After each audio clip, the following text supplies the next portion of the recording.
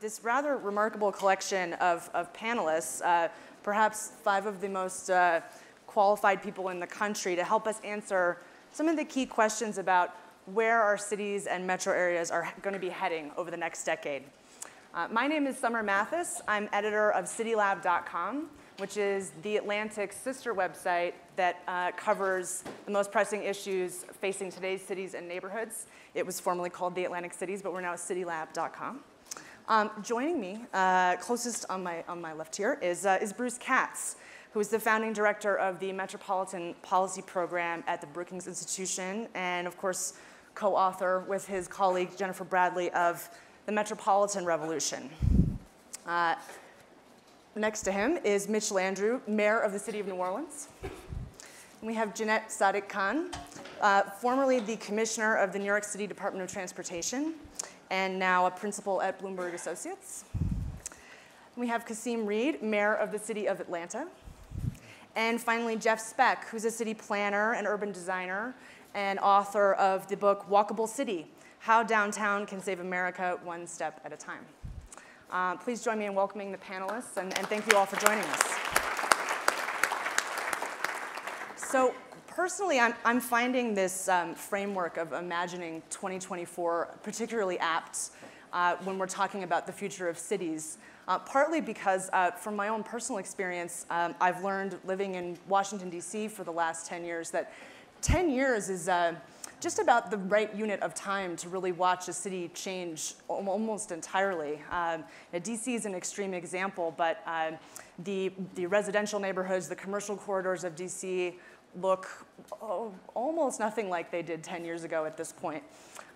So that's an extreme example, but a lot of people have been talking for the last several years about the big demographic shifts back to our urban centers, the rebirth of downtowns, led by millennials who are looking to live in more walkable neighborhoods and in more urban areas, but also baby boomers, empty nesters, young families looking for more urban lifestyles. So my first question to the panel is what are those key drivers that have led to this rebirth of downtowns, and do you see that definitely continuing over the next 10 years? And if so, how do you see that happening?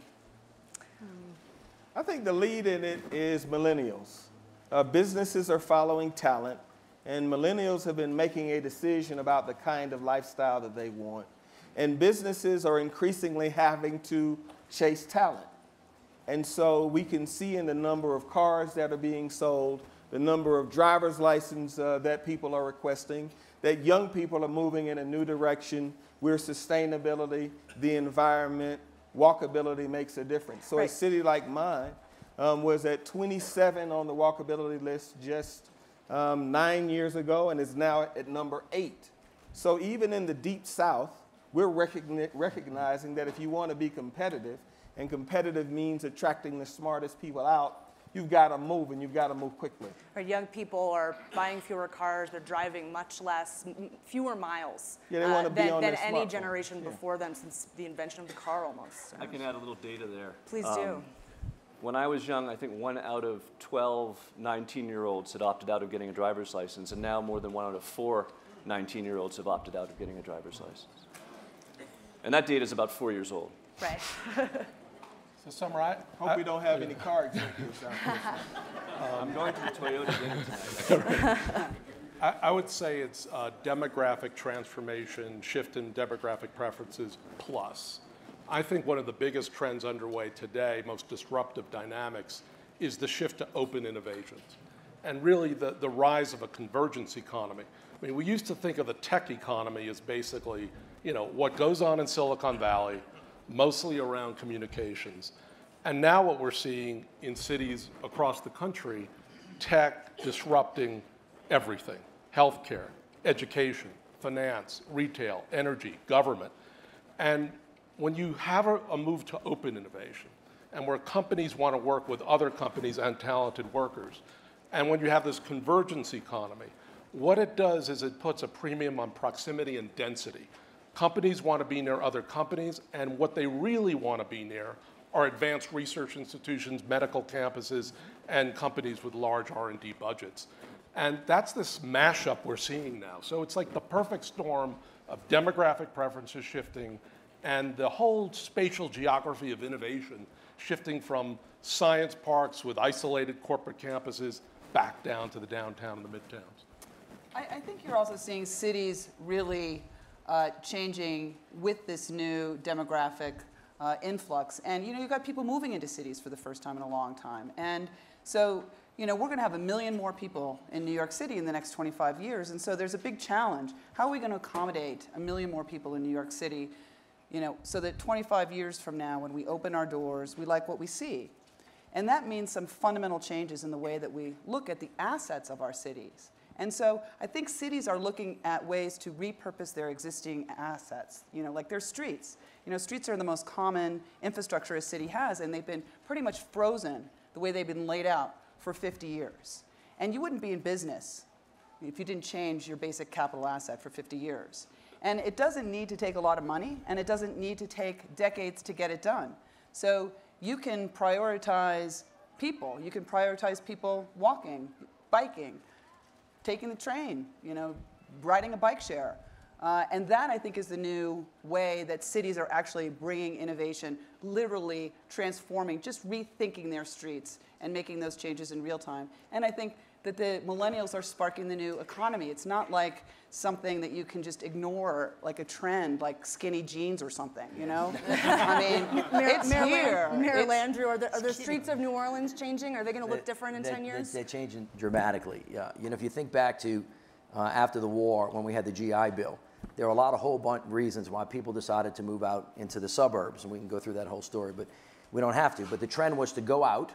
The trend was to create kind of grids that actually didn't go through the neighborhood but stopped people from going through the neighborhood. The idea was to get behind gated communities. The idea was to be disparate. That has changed dramatically. We could argue a lot about what changed it, but there's no doubt that it's changing. And what's happening is Kasim, Mayor Bloomberg, we're having to adapt to the change if we want to survive. Millennials, of course, are driving some of that change, but it's just not millennials. There's another thing that's happening.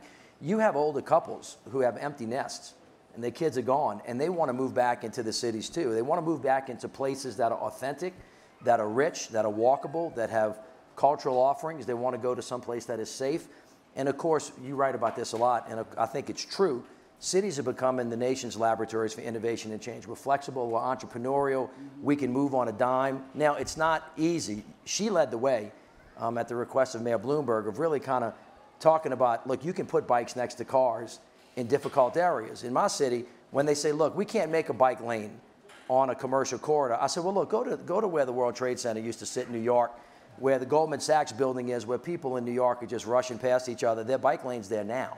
And if they can do it there, you can do it anywhere. What people are asking us to do now is to reconnect the city so they can get from one part to the next. And of course, downtown is becoming a place where we're putting more residential buildings than we had before. And of course, that is following a lot of the economic development we see in our city. But what we're doing in New Orleans is really happening all over America in almost every city. And the trends are really clear. And we either have to respond because we kind of compete against each other in a friendly way, or we're going to get left behind. Did you have something? So we have some rising populations in city centers. We've got streets are changing. The physical look of our cities are going to be changing over the next 10 years. If you want to see a good example of that, you could look at what some streets now look like in New York City, in DC.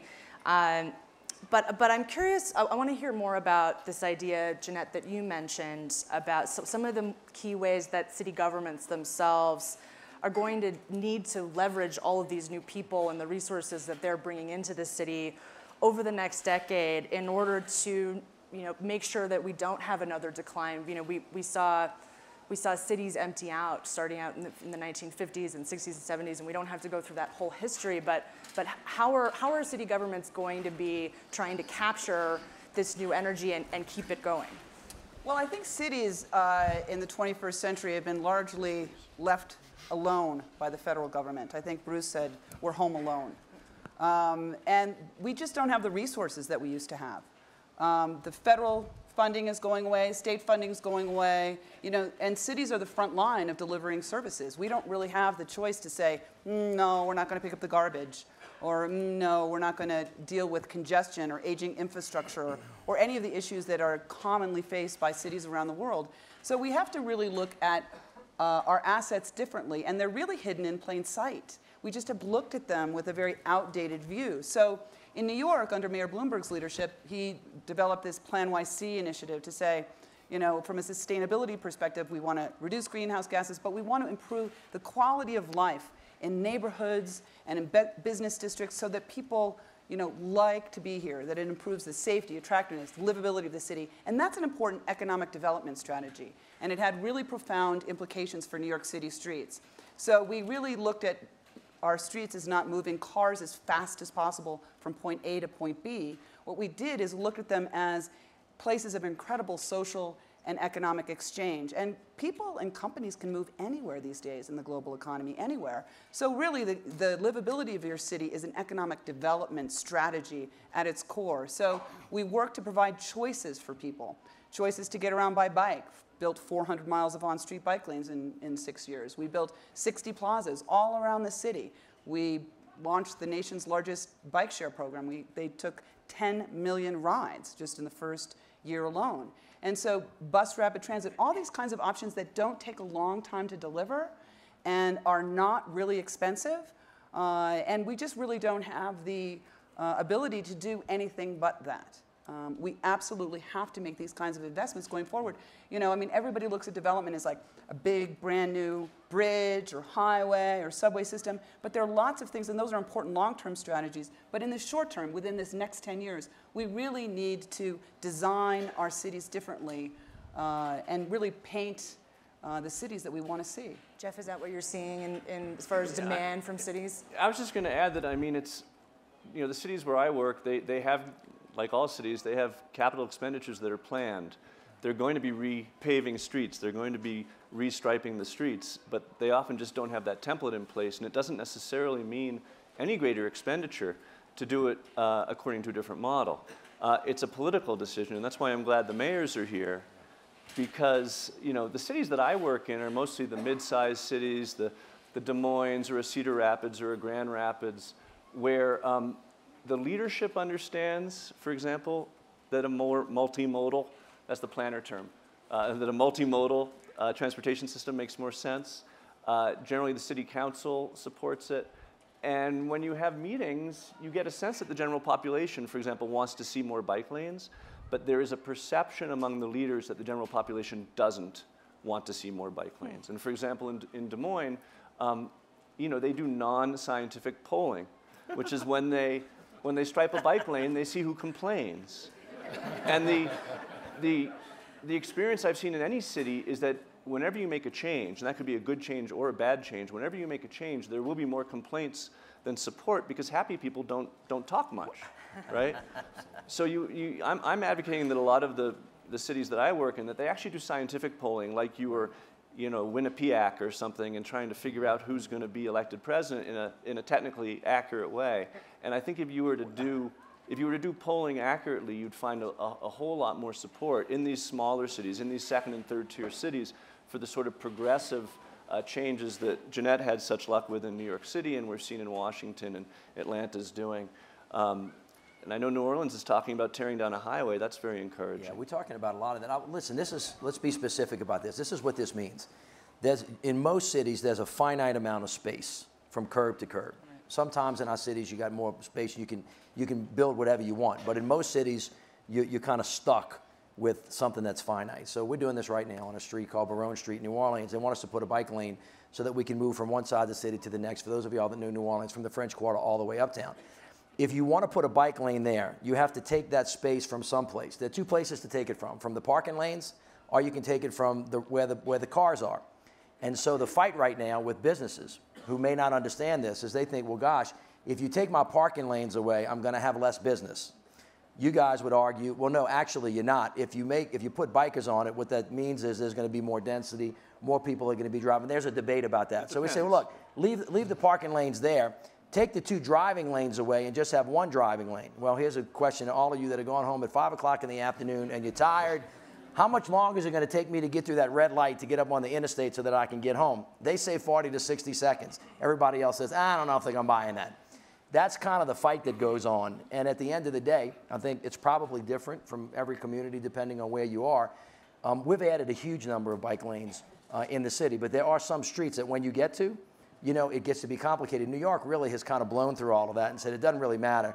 We know what we want to do. Wherever the complications are, we can work it out, and it's really important to have a bunch of those things. That fight's kind of taking place all over the country. We're very pro-bike lane in the city of New Orleans. We really kind of laid it down as fast as we can, but it's not without, you know, it's conflict and it's reservations from some folks. I just want to add one thing. We didn't just like lay it all down like that. Didn't go like that. I was giving you mean credit, like no, you just, no. Jeanette, are you saying there was some pushback? I didn't just like you said go it and out it there happened. and czar Yeah, and Bloomberg you know. laid it out like that. Bloomberg didn't do it. But, you know, I just want to add one thing. Every one of these was community sourced. And the thing that is important to understand is, you know, you look at the design of a street and you know, tailor it to meet the needs. But importantly, and this is really important, and it goes to your point, Jeff, that when we did the polling at the end, there was lots of controversy, you know, put this one bike lane down, and a paper said this was the most controversial strip of asphalt outside of the Gaza Strip. Yeah.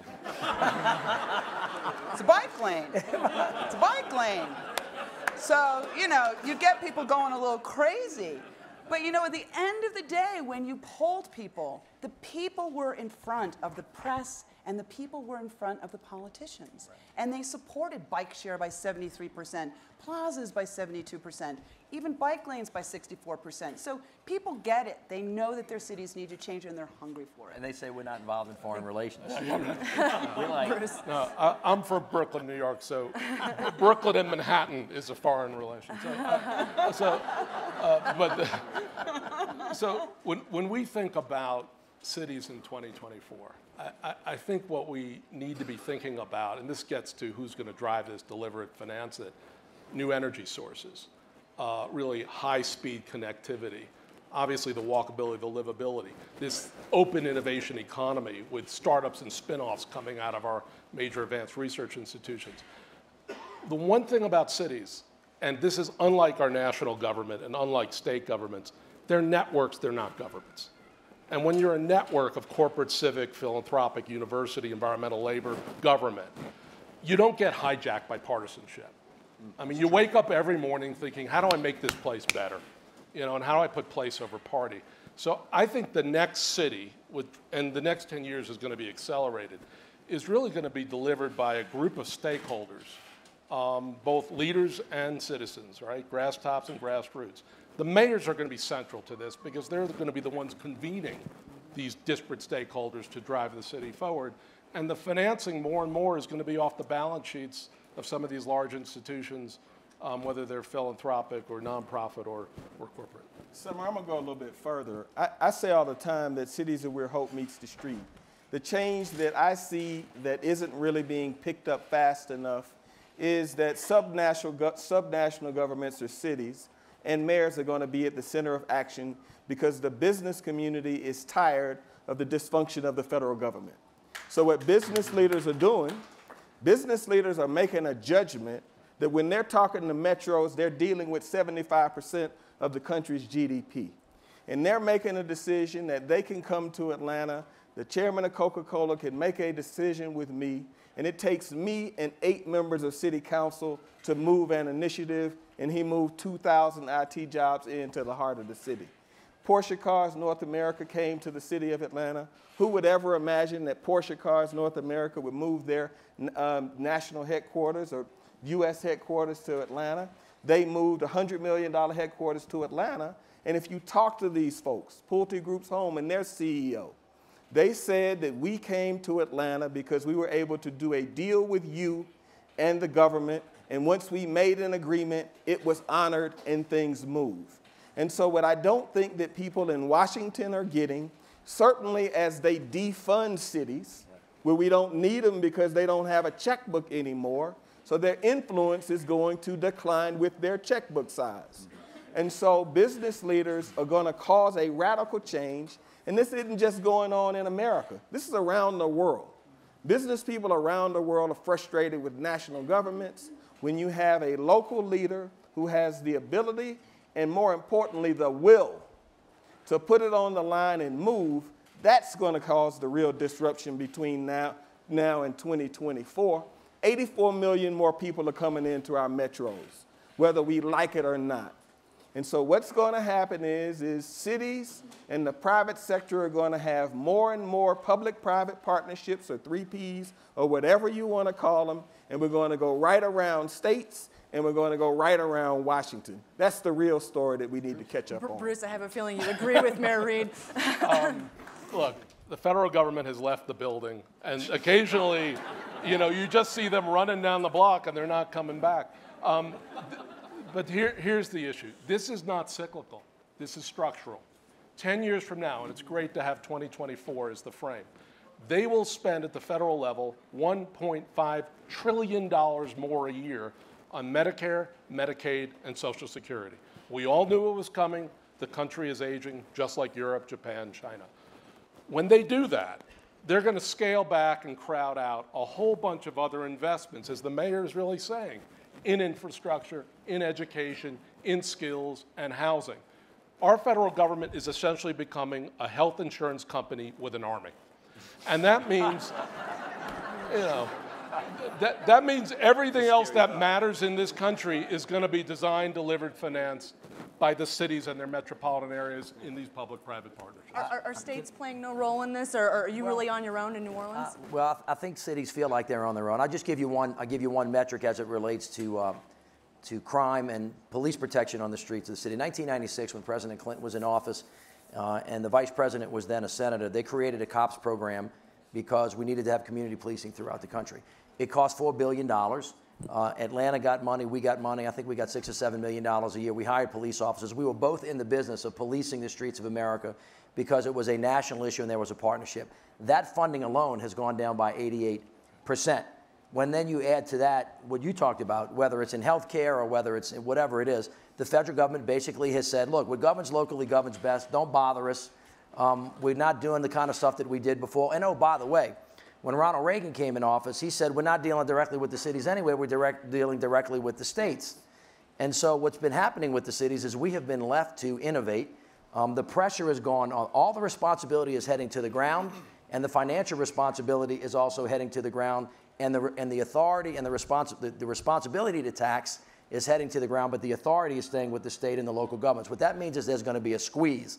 And so what we're having to do to survive and to compete and to get better is we're having to innovate, which is great in many ways. In New Orleans, as Kasim said earlier, when we have a success, generally the elements of that success are a partnership in some form or fashion with the federal government playing a little part, the state playing a part, the city playing a bigger part, and then not-for-profits, faith-based community, business community, everybody putting all in because we can move fast. And that's just the model that's delivering today. Now, the long-term challenge is that if the federal government does not get back into the game, you are going to see some stratification between cities that have and cities that don't have, and the infrastructure in the country is going to continue to deteriorate, and we're going to be weaker. And we're not really having that conversation that we should be having right now. So that's a challenge coming forward. But I think that you're going to see much more innovation. And I don't know if y'all heard Kasim directly, but what he said was, and I'll borrow something from what Mayor Bloomberg said, listen, because I'm a mayor doesn't mean that I can't go across the sea, right, and talk about economic development and try to get foreign direct investment into my city. That means asking another country to invest in America. They're not worrying over there about whether they're talking to the federal government. They just want business. And so mayors, we can't declare war and we can't sign treaties, right? But we can do a lot of other stuff. And I think mayors are starting to kind of branch out and actually make that happen and be the leaders for economic development and a bunch of other stuff in the country.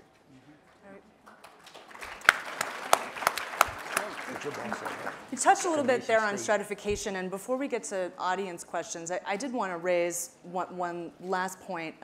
In some of the big success stories, I would say, in U.S. cities over the last 10 years, like New York, like San Francisco, like D.C., what we're seeing now is a wave of these cities are becoming unaffordable. There's huge issues to do with inequality and neighborhoods and people being pushed out of places that they used to live.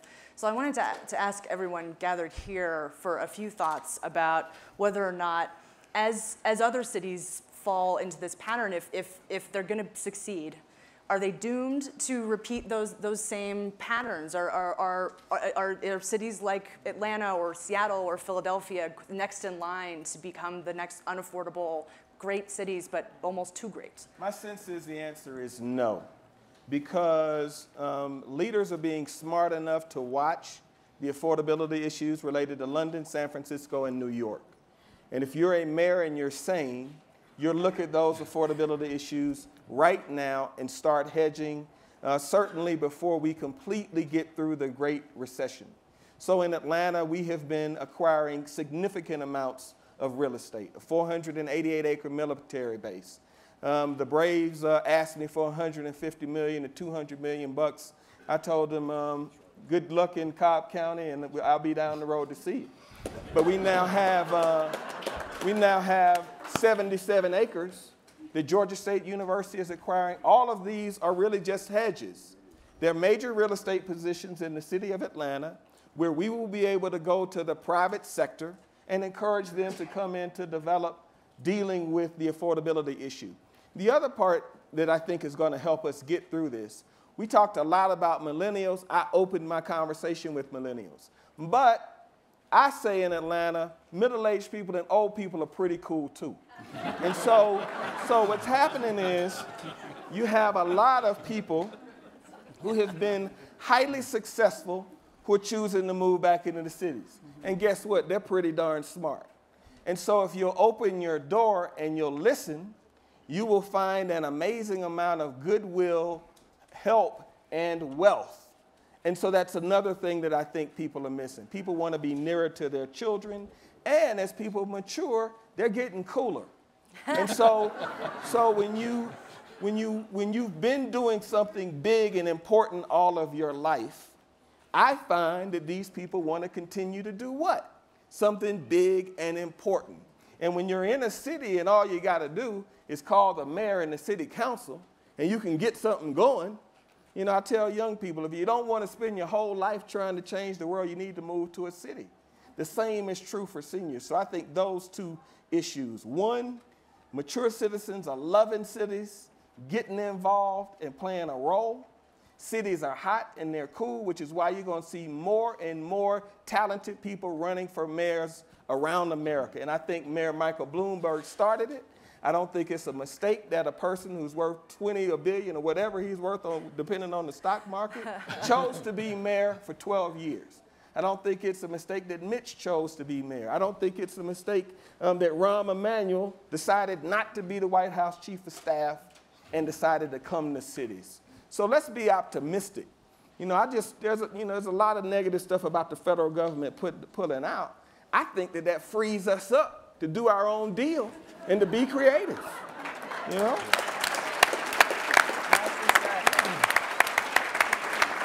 I want to add a little, not being a politician, I'm not as naturally optimistic as Mayor Reed. But I'm surprised to be seeing in many of these, these mid-sized and smaller cities, not the exceptions that you all hear about, but these cities in which most Americans live, that cost of providing the housing that everyone wants in their downtowns is becoming prohibitive very quickly. Yeah. It's happening and fast. There are certain things you can do and certain things you can't do, but it costs $1.25 or more to build downtown what you could build out in a green field in the Beltway, the same time. And there's all these rules on the books that, for example, parking minimums, apartment size minimums. I'm working in Sarasota where you can only provide luxury apartments in the downtown. Developers want to provide these micro units, but they can't. Fortunately, that's changing. Banks won't lend money to developers to build housing without 1 or 1.5 or 2 cars per unit, and we have to get around that. Sometimes you get around it by fighting the banks.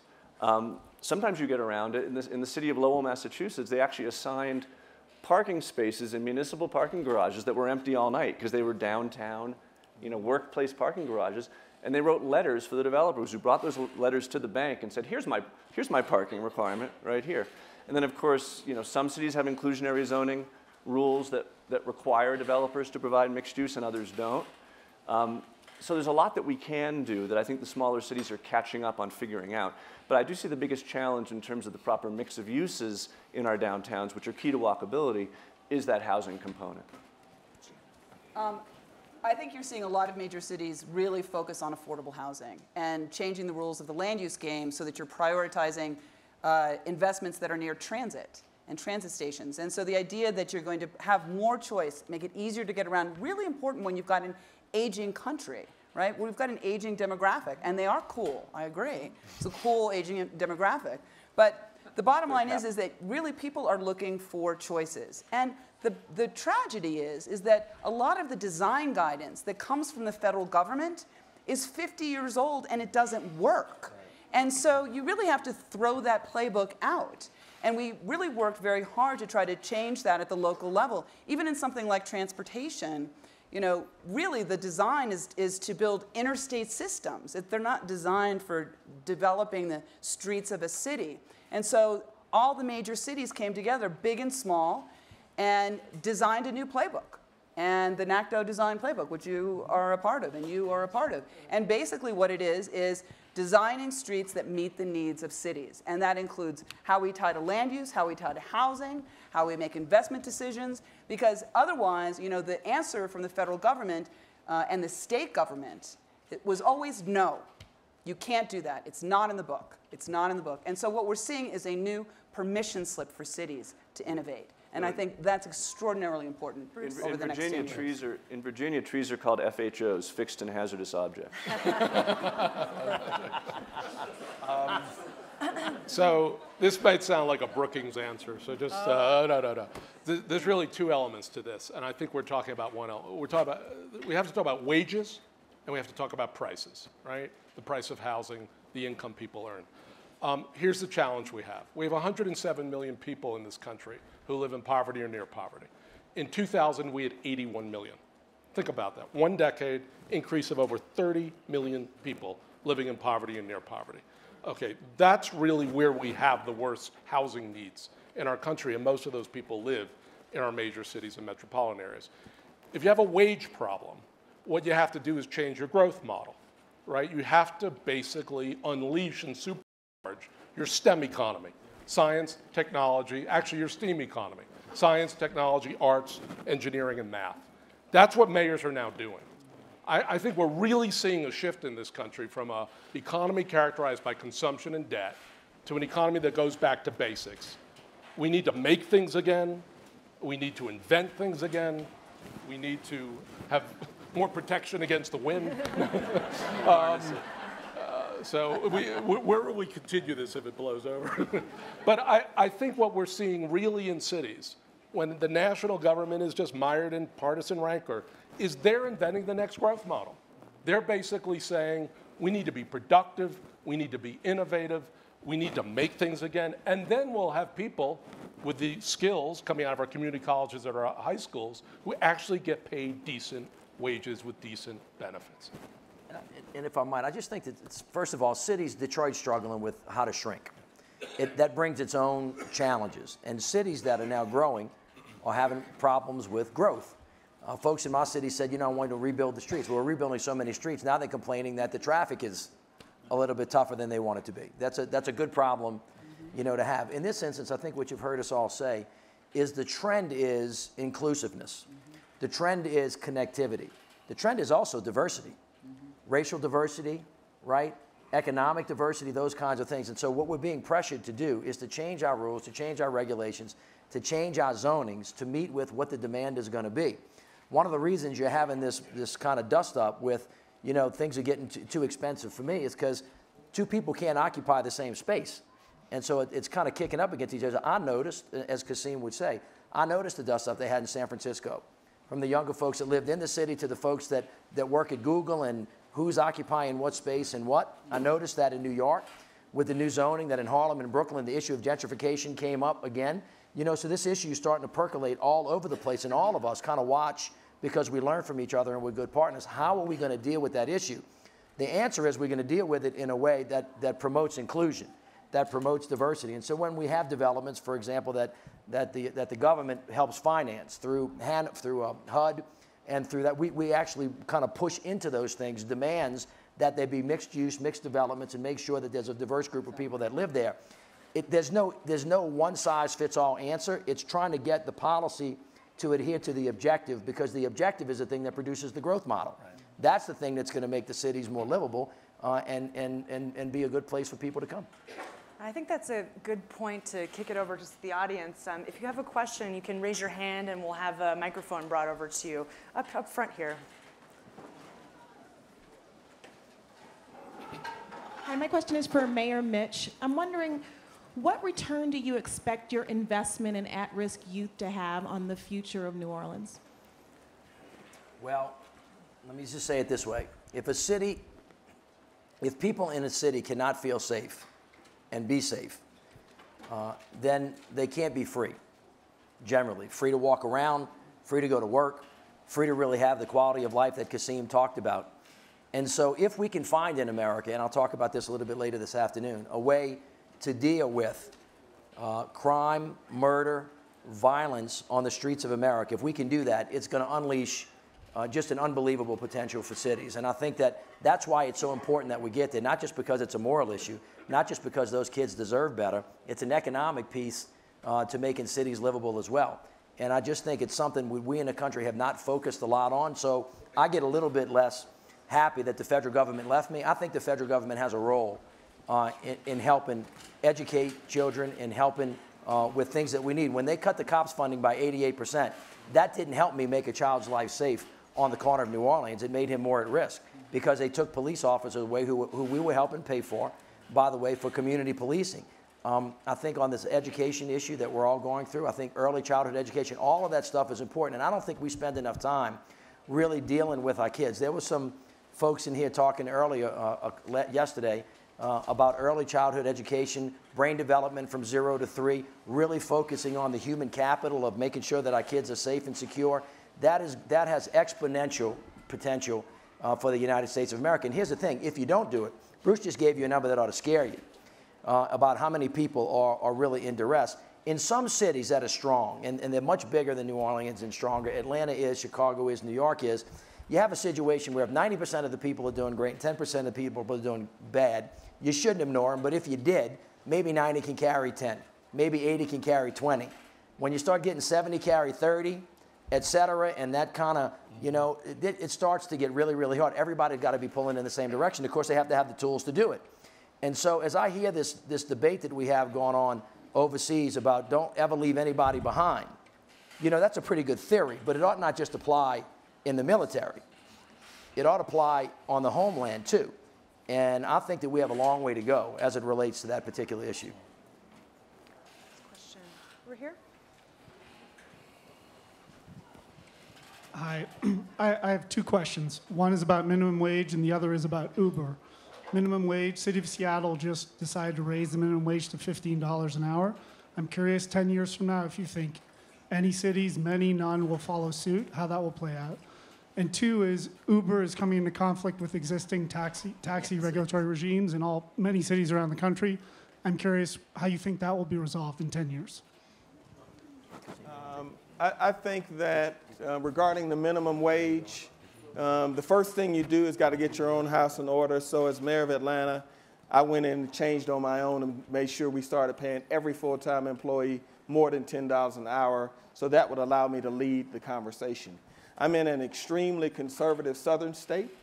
If I were to move a minimum wage bill, which I believe I will before the end of my term, the state would then act to nullify that movement. So this has to be something that we take on both at the state level, but I think in the leading cities, they're going to move on minimum wage because they don't have a choice. But what you can do is do something about what you control. And so that's why I made the decision to move unilaterally, to do that in Atlanta, because I think that's a force multiplier and causes other leading cities across the country to follow suit. Regarding Uber and the taxi cab industry, I think they're going to fight a 15-round fight, and I think that Uber's going to win, and the taxi cab industry is going to have to change and get more flexible. But in the interim, they're going to flat out fight it out, and mayors are going to be in the middle of it because the taxi cab industry was so old and staid and never had real competition, and now it's being forced to innovate. Uber has a real challenge, though. Uber has to maintain the level of quality that made Uber the brand that it is today. And I think that at this point in the life cycle of that business and that space, they haven't had time to go out there and do 5 years and 7 years and 8 years and see is your Uber experience the same. Because I had one the other day that was pretty close to a cab. So they're gonna have to fight that out. I know that I'm gonna get a mean letter, Uber. I love you, but it was pretty tough. So that's what I think. I really want to almost ditto exactly. It's Walter, a I'm glad fight, you you walked all. in. I want to ditto what he said. On minimum wage, I'm hearing from Mayor Reed that Georgia and Louisiana are very much alike. State governments can preempt you from doing stuff. And certainly on the minimum wage, we don't have the authority as mayor of the city to raise the minimum wage in the city, but we can raise minimum wage as it relates to our own employees. I've done the same thing that the mayor has done. And I'm also in favor of raising the minimum wage on the state level. And if people are not interested in state rights and they think the federal government, I'm interested in them doing it on the federal level too. It's a good idea. In my opinion, I think they should do it. We're having the battle with Uber right now in the city of New Orleans. As we speak, our city council is being the host of the battle between the taxi cab industry. I think at the end of the day, Uber's going to win. I think that their technology model is superior. I think their political skills need some work, if I might. But I think at the end of the day, there will be some resolution that is going to be more in favor of Uber than not. Although it does take a little bit of time. As Mayor Reed announced this, you worked on this in New York, transforming a regulatory scheme that has been in place for however many years, where people have used in our city CPNCs to build generational wealth, is not as easy as just coming in and asking the mayor to change it and having them, as I said, with Mayor Bloomberg, lay it down. It actually is going to be a 15-round fight. And it's going to take some time to work out, hopefully sooner rather than later, but that debate will be held. One of the issues, as Kasim said, that we want to do, we want to make sure that people are riding in safe spaces. We told the cab industry you got to have cars that are not older than, the national average I think is 3 years. We kind of kicked it up a little bit in New Orleans and allowed it to be 7, but told them your cabs have to be clean, and you got to work it. But it is a forceful fight, and our city council is full of people on the Uber side and people on the cab side, and it's a battle that I think is going to play itself out over the near future. I'm telling you, Uber's worth more than Sony, but cab drivers can take you out. So you gotta get in the cab. They say, boy, that mayor, he is sorry. You come to visit Atlanta, they say, boy, that Mayor Reed is sorry as the day is long. Let me tell you how sorry he is while I drive you to your hotel. They don't vote in your city. And I want you to avoid that crime. This guy might knock you out. I mean, it could get really, really We've just not discovered as easy as it looks. the real power of the taxi cab industry is in talking about you behind your back. The taxi cab industry is powerful in lots of ways. I mean, lots of ways. Of course. I mean, anybody that tries to make change in a city runs up against that. I think that, they don't like bike lanes, they don't like bus lanes, they don't like plazas, they don't like Uber, they don't, you name it, they don't like it. In fact, I think if anybody knew who I was, a cabbie, I'd be dead. But I do think that shared economy is here to stay. That train has left the station. It is happening. And you take a look now, Uber, Lyft, Zipcar, you've got 2 million people that are using this right now today.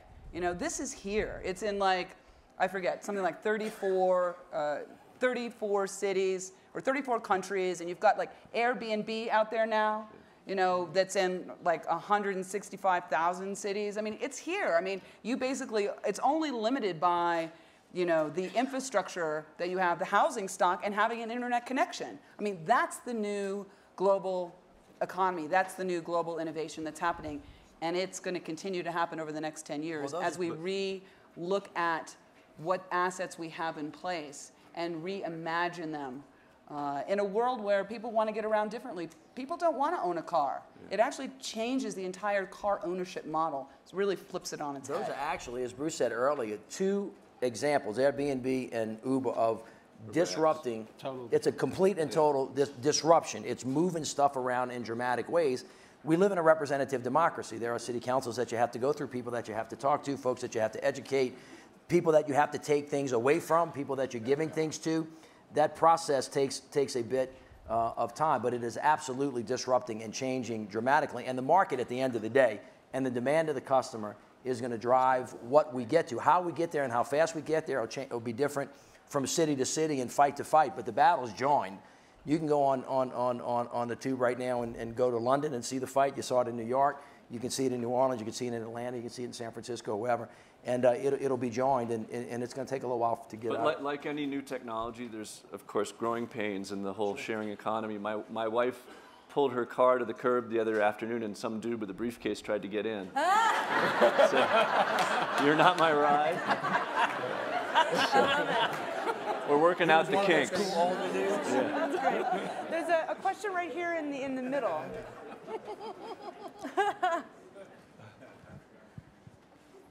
How are you going to deal with the pension problem? Take it on. Oh, yeah.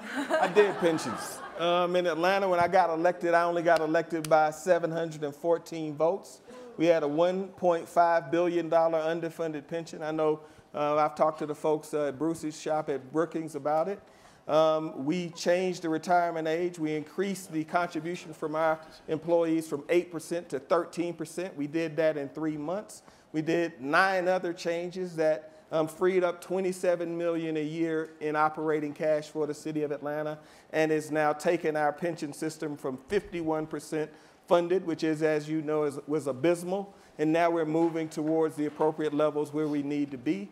Because of the pension reform we passed, we balanced 5 budgets, no property tax increases, record amounts of cash, ratings upgrade. And so I'm a mayor that survived it so that other mayors can point and say, that guy Kasim survived it in Atlanta, and I got reelected with 84%. So turn right into it, because it's $200 billion in underfunded pensions out there right now. It's $1 trillion at the state level, and it's putting our country in jeopardy. And I got elected with labor support. And so when I decided to do pension reform, my labor friends came into my office and said that if you put a bill on the floor, we're going to find somebody else to be mayor. And I wanted to be mayor since I was 13, so I cared about that. But what I realized when I did the math was that if you're a broke mayor and your pension costs are crowding out other services, the rest of the folk will kick you out. And so what I tried to do is just to implement. I don't think that there's any reform that you can compare in America to what we did in the city of Atlanta in 12 months. And the vote that we passed was 15-0 with the support of the labor unions, all unanimous. Now, here's the funny part of the story. The labor unions, now that the city is in the black, record cash, right, doing well, the labor unions have now come back to sue me to undo the pension benefits while they're asking for 5% raises. So it just falls into the category of if you did something for somebody, forget about it, because they did. So I would say, first of all, Mayor Reed really led this effort on behalf of mayors across the country. It's a fight that has got to be fought, and it's a fight that we have got to win. And it's just another example how what's happening on the local level does not fit with everybody's predetermined notion of what's going on in Washington, D.C. Democrats, labor, Republicans, business. Across America, Republican mayors, Democratic mayors are talking about the need for pension reform. We're doing it in New Orleans right now. I'm in a massive knockdown, drag-out fight with my firefighters union, which, by the way, is regulated by the state, strangely enough. So the state legislature has appointed people to a pension board, some of whom are not even from New Orleans, who can make pension decisions, investment decisions, if they make a bad one, and perhaps maybe lose like 60% on the investment they made, the taxpayers in New Orleans have to pick up the bill. That's kind of crazy. And this is unsustainable across the country. You see Detroit going through this right now. The governor of Detroit and the mayor and Kevin Orr have convected what they call a grand bargain. It's really a good one. It kind of follows the same model. You can't retire as soon. You got to put in a little bit more. You got to work a little bit harder. And it's got to be sustainable. George Will said Not sustainable means that it can't keep going like that. That's what that means.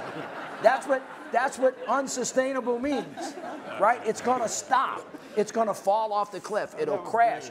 That's exactly what's going to happen here, which is why we have got to win this fight. There's got to be another bargain with public employees. You know, a long time ago, back in the day when we weren't paying public employees a lot of money, the kind of deal and the covenant was, we won't pay you a lot now, we'll catch you on the back end, right? But what happened was the private sector changed, the public sector changed, we started paying more on the front end, the private sector started making less, and we kept adding on to the back end, you know, with a whole bunch of stuff that people weren't counting because it wasn't costing them at that moment money, but nobody was asking, what's it going to cost the future? And they're unfunded accrued liabilities that will choke a horse that we have got to get a handle on, and those of us on a local level see it directly, because when we do our budgets, the decisions that he and I make, if you write that check, first check out for however much money for the firefighters' pension fund, you can't open a playground. You can't open a rec center. You can't cut the grass. You can't hire the police officer. It's a one-to-one. We don't have theoretical discussions as mayors, like whatever. I mean, our discussions are like what's going to happen tomorrow on the ground, and guess what? You know where the person lives who you cut, and they're going to come knock on your door. That's how our life works, and it happens in real time. And there's no getting away from the consequence of your decision, because you're ultimately responsible for everything happens in the city. As my daddy told me, baby, you own every pothole. And you're responsible for it, right? Another question over here? Two things. Autonomous vehicles. So at $1 billion a mile, we're not going to build the Paris subway in any city, and it's unlikely we'll get the Bordeaux light rail. So if you got autonomous vehicles moving along kind of like a train, you get more than one person in a car, you get them from internal combustion to electric or something. Could we have a virtual mass transit system? Secondly, I was really interested in all this cooperation between cities. Why not go beyond C40, which is around the environment, to create not a United Nations, not an old-style bureaucracy, but a United Cities? There's an initiative now to create a global parliament of mayors. What do you guys think about that? All right, well, Bruce, you want to take the global parliament of mayors? Yeah, well, look, I'll take the vehicles. I think the world's evolving as a network of trading cities, right? We're going back to the Hanseatic League, essentially. We're going back to the Silk Road. Cities trade with each other because they have cultural affinity, cluster alignment. I mean, literally, Chicago and Mexico City have struck a trade deal together. And we've got dozens of Mexican companies coming up to Chicago and dozens of Chicago companies going down to Mexico City. This is the new reality, right? Cities trade with each other. They learn from each other, as everyone's talked about. And ultimately, they're going to act collectively with these multilateral institutions because they don't really operate. So when the cities come together and begin to force change, national governments, supranational governments, the EU, World Bank, et cetera. Whether you have a parliament, you listen to these guys get stuff done, right?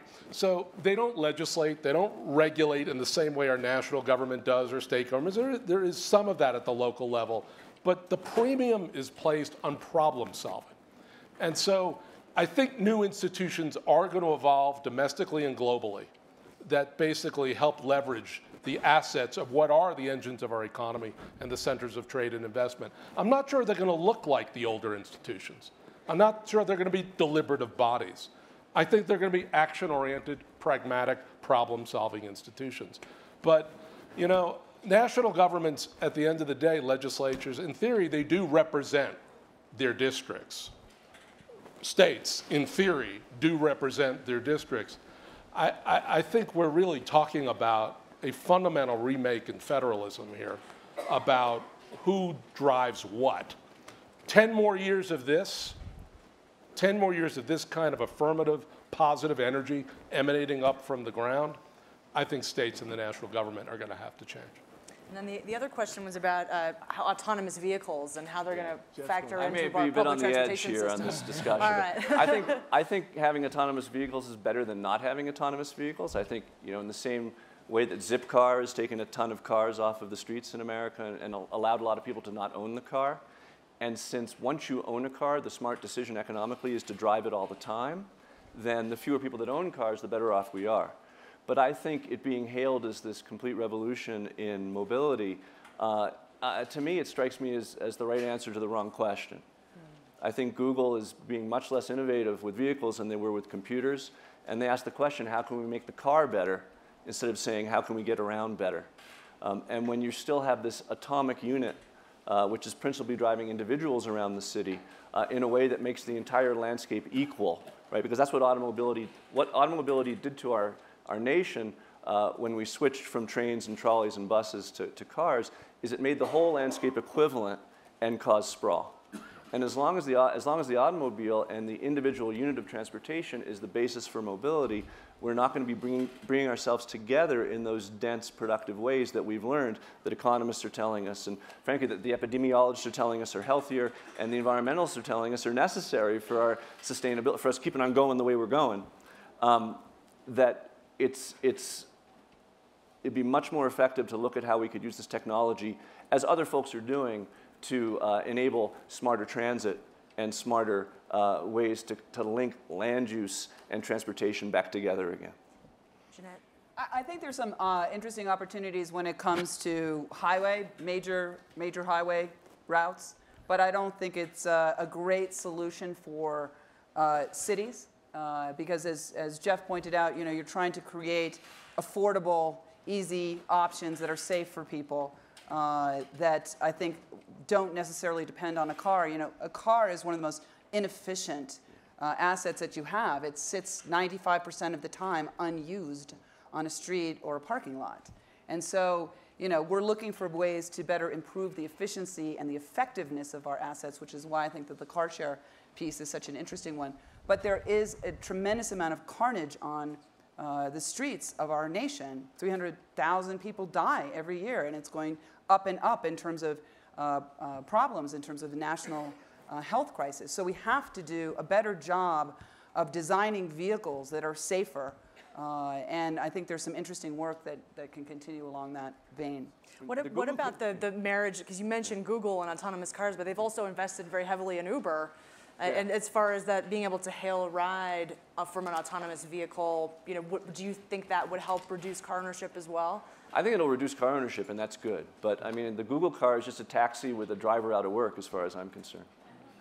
All right, one last question. Go back a little bit to... Let's get the microphone here for you. I'd go back a little bit to the technology disrupting cities, and just how focused are you at all on retail internet sales, how they're kind of eating into local sales and the absence of sales tax on those impacting your revenues and your local real estate? We're focused on it, but we're getting punched in the mouth by states and the federal government. If we had the ability to appropriately address the sales tax revenue loss, mayors would do it in a heartbeat, because we have to see people and we have to fund a government that is increasingly taking on responsibilities that states and the federal government used to have. But right now, states block it because they lack political will, and the federal government doesn't address it. And I'm not talking about going wide left or wide right. I'm just saying find a center solutions that highlights the fact that we have to fund government in a reasonable way, not being anti-business at all. But right now, the no-tax crowd is totally winning and dominating. And if there were a group of mayors addressing that issue, mayors would call it, and because we're closer to the people, but we're being prohibited from doing that by states and by the federal government that shrinks from the challenge, which they repeatedly do again and again and again. These folks need to put a sign up on the wall that says, doing hard things is hard. And if you didn't want these jobs, you shouldn't have ran for them. So that's what I think. I don't know if I'll be getting any more federal grants or anything. I think you get what the common theme is here, right? So we have a federal republic rooted in the 18th century that got remade after the Great Depression. We're now in a different century. The federal government should do what cities can't do. States should do what cities can't do.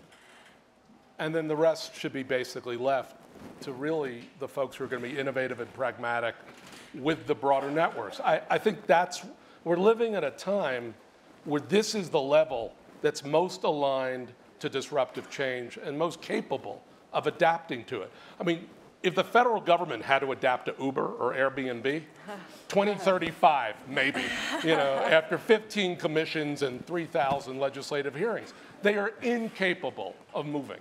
So I think we need to rewrite the Federalist contract. Most countries that are basically writing constitutions today, think about South Africa after apartheid. Think about Colombia, right after the violence. They're putting cities into their constitution because they realize this is the level at which you're closest to the ground and enabled really to leverage your key assets and advantages. So we're just going to do it without a constitutional convention because we know what that would lead to. All right, I'm afraid we're running out of time. Thank you, everyone, for joining us, and thank you to the panelists.